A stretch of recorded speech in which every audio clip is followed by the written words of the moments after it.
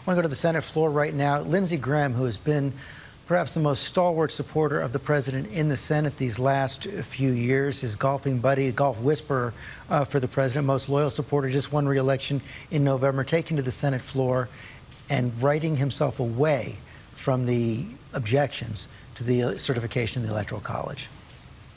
Die, but no time soon. Tim and I have a good relationship. I love Tim Scott.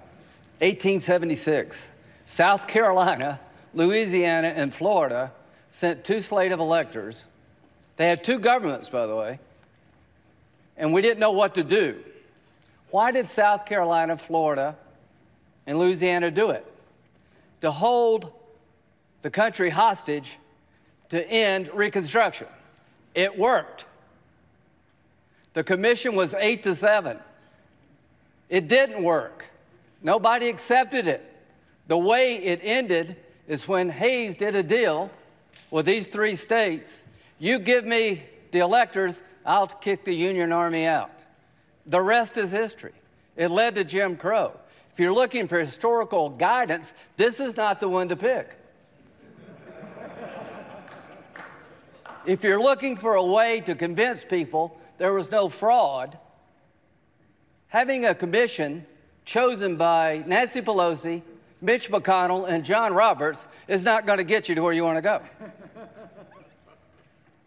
It ain't going to work.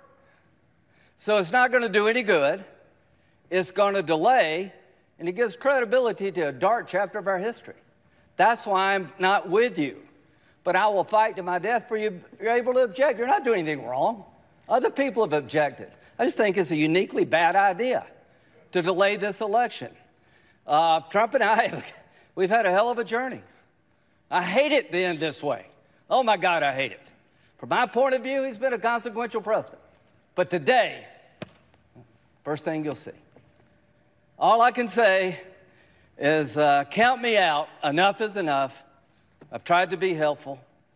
But when the Wisconsin Supreme Court ruled 4-3 that they didn't violate the Constitution of Wisconsin, I agree with the 3, but I accept the 4. If Al Gore can accept 5-4, he's not president. I can accept Wisconsin 4-3.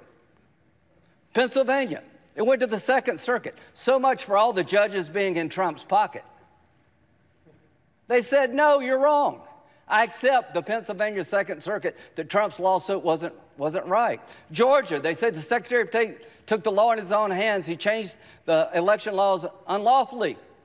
A federal judge said, no, I accept the federal judge even though I don't agree with it.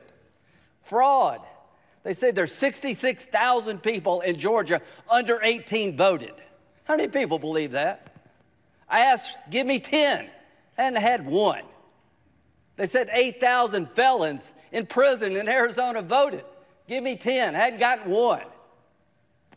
Does that say there's problems in every election? I don't buy this. Enough's enough. We got to end it.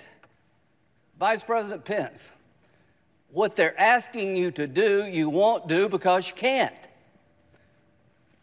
You talk about interesting times. I associate myself with Rand Paul. How many times will you hear that? The mob has done something nobody else could do to get me and Rand to agree. Rand is right. If you're a conservative, this is the most offensive concept in the world, that a single person could disenfranchise 155 million people. The President of the Senate shall, in the presence of the Senate and the House of Representatives, open all certificates, and the votes shall then be counted. The person having the greatest number of votes for president shall be president. Where in there does it say Mike can say, I don't like the results, I want to send them back to the states? I believe there was fraud. To the conservatives who believe in the Constitution, now's your chance to stand up and be counted. Originalism, count me in. It means what it says. So, Mike, Mr. Vice President, just hang in there. They said we can count on Mike. All of us can count on the Vice President. You're going to do the right thing. You're going to do the constitutional thing. You got a son who flies F-35s. You got a son-in-law who flies F-18s. They're out there flying so that we can get it right here. There are people dying, to my good friend from Illinois, to make sure we have a chance to argue among ourselves, and when it's over, it is over. It is over. The final thing, Joe Biden. I've traveled the world with Joe. I hoped he lost. I prayed he would lose. He won. He's the legitimate president of the United States. I cannot convince people, certain groups, by my words, but I will tell you by my actions that maybe I, above all others in this body, need to say this.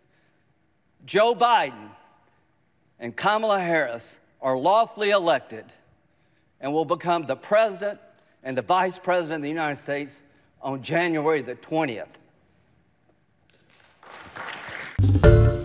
Hi, everyone. George Stephanopoulos here. Thanks for checking out the ABC News YouTube channel. If you'd like to get more videos, show highlights, and watch live event coverage, click on the right over here to subscribe to our channel. And don't forget to download the ABC News app for breaking news alerts. Thanks for watching.